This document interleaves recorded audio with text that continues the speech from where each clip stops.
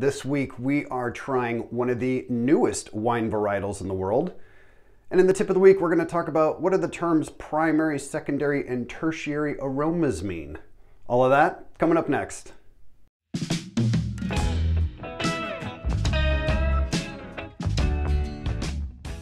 Hello and welcome to Wine This Week with Scott Leek.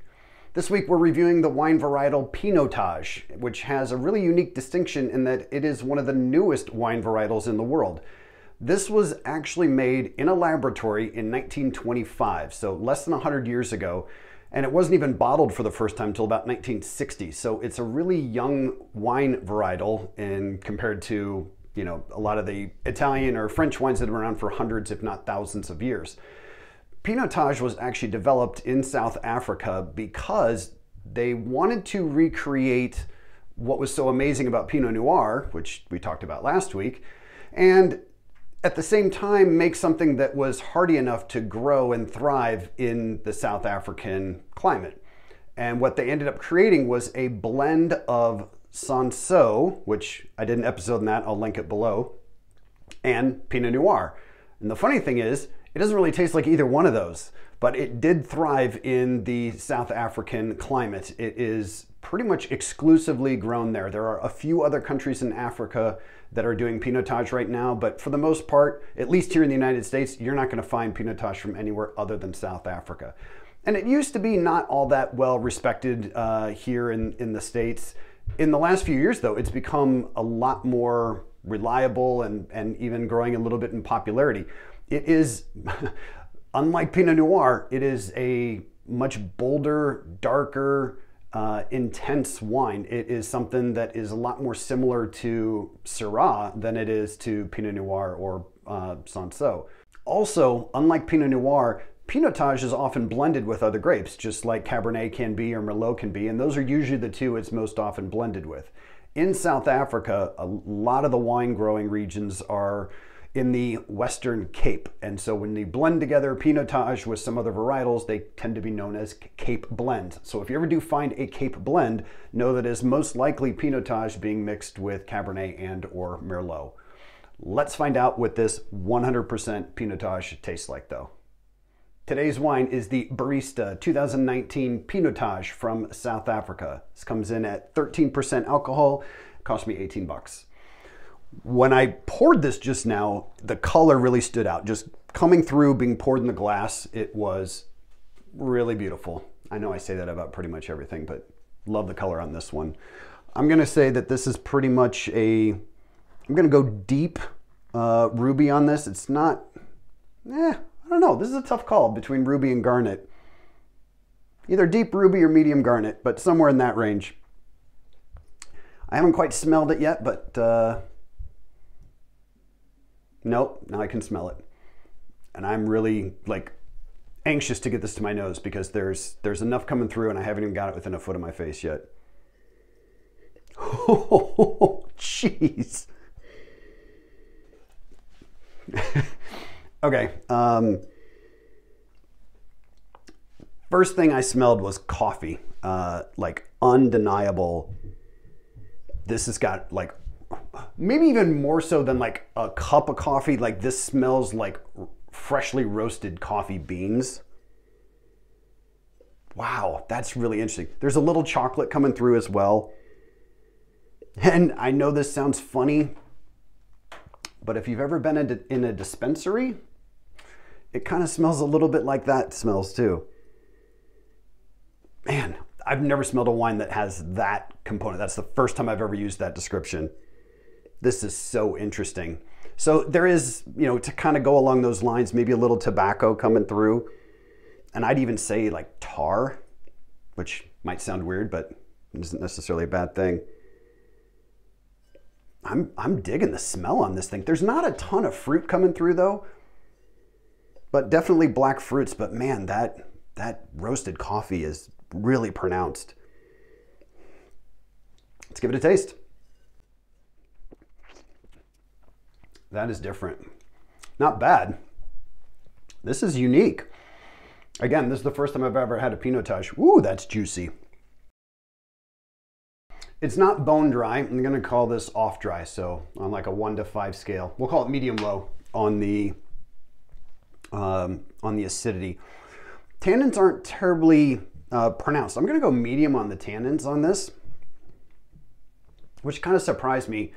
Number one, it's a 2019, so this is pretty young. Sometimes younger wines tend to be a little bit more intense in the tannins. But I just kind of expected what I'd read and studied on this ahead of time, that this might be more medium plus, but this one is definitely a medium on the tannins. Yeah, but yeah, that juiciness, whew. I'm going medium plus on the acidity. It's not over the top, it's not crazy high, but it's got that just, I really like the level of acidity on this. It's great. As far as the alcohol goes, just a hint of burn, not much. This is coming in at 13% alcohol, so I'm gonna go about medium on the alcohol. And the finish is nice. Like, this has got a good lengthy finish. And again, with that coffee component, I mean, if you've ever had a cup of coffee, which most people have, you can taste the coffee for quite a while. Coffee tends to have a long finish. And this, with the coffee components that are coming through on the palate, is giving this a pretty long finish. So that's really interesting as well. Medium body, but the flavors are so cool. So the juiciness in some of the fruit is a lot more noticeable and just comes to the forefront more so than the coffee does, but the coffee is definitely there, and that's pretty nice. I wouldn't really say I'm getting much in the sense of oak on this, but that coffee kind of tar, what else did I say? A little bit of tobacco, those are coming through. Maybe even some really dark, like really dark cherry would be the most I would go in terms of the fruits, but this is definitely a darker fruit. I could even go like a black plum. Just right there, taking that sip, I took a little inhale, I got that dispensary smell again. God, that's so funky. Oh, that's hilarious. So yeah, this is good. It's a fairly well-balanced wine, good length on the finish. The intensity of the aromas is probably more intense than the flavors, although the flavors are good. Like, I'm enjoying this wine. I wouldn't say it's terribly complex. I'm not too surprised. It's under $20. It's a 2019. This is fairly young. So I wasn't really expecting it to come in with a whole lot of complexity, but there's enough different things going on, but it's all just kind of primary, and I'm gonna talk about that in a minute. It's all just kind of primary flavors coming through.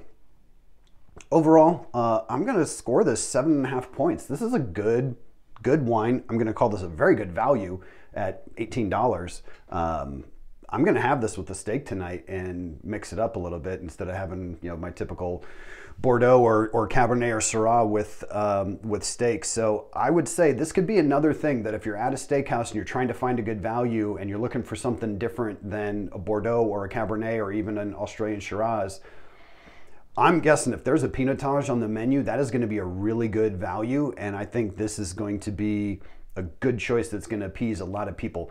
That coffee and that kind of almost smokiness that's coming through with this, that tar, the tobacco, I think would go great with game. This would probably be good with duck.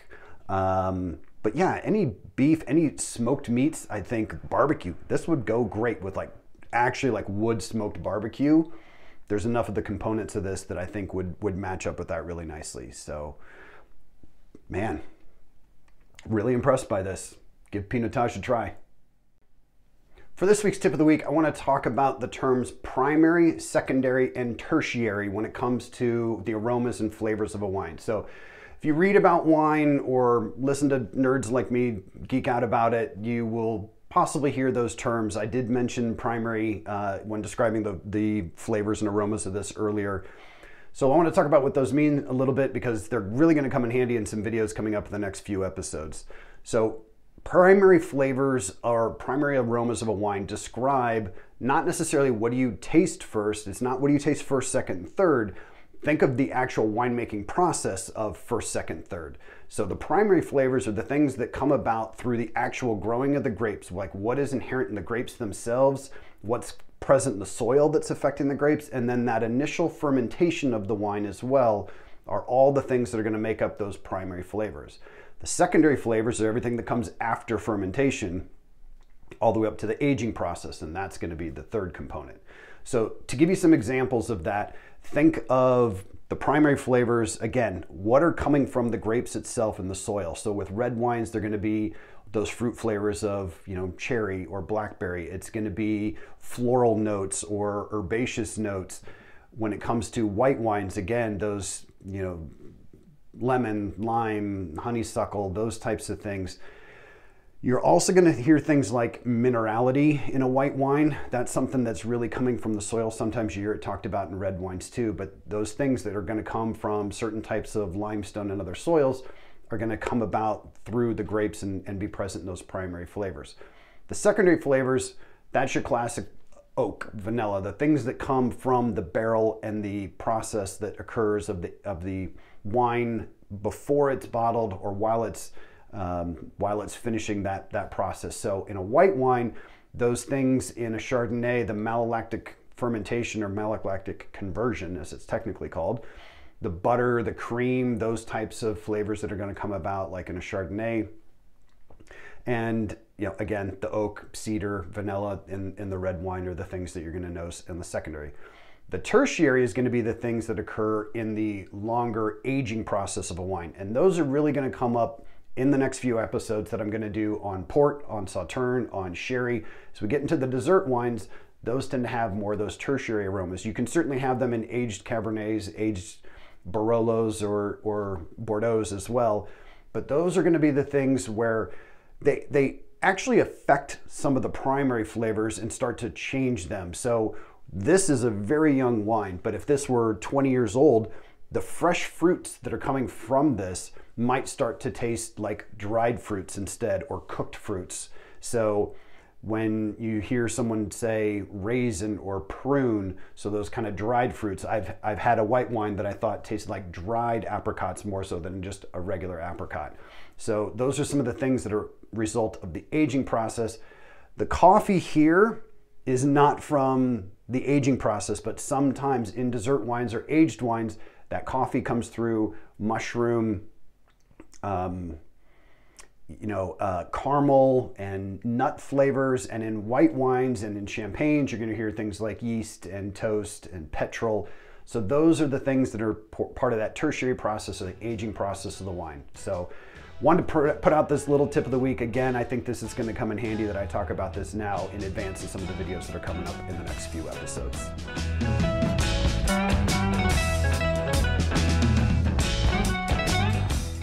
Thank you for watching another episode of Wine This Week. I hope you enjoyed it, and if so, please like and subscribe. Join me next week as we move on to our first dessert wine of the series. We're going to be talking about port. Until then, keep trying new wines, and as always, cheers.